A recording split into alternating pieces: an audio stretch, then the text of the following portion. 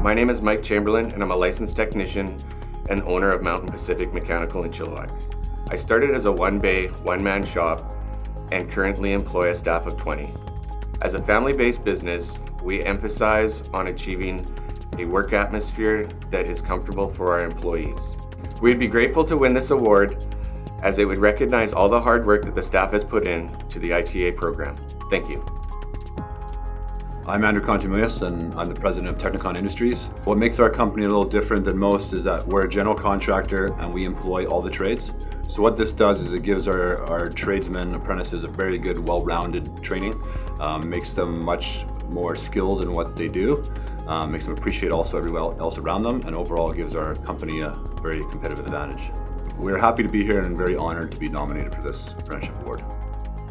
My name is Eric Bell. I'm with Northern Legendary Construction.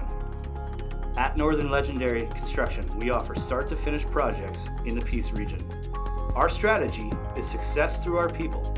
We've made it a priority for our company to provide continuing professional development to all team members, knowing that our company's future and profitability depend on it. It would be an absolute honor for our team to be acknowledged for its pursuit of excellence. Thank you and have a good night.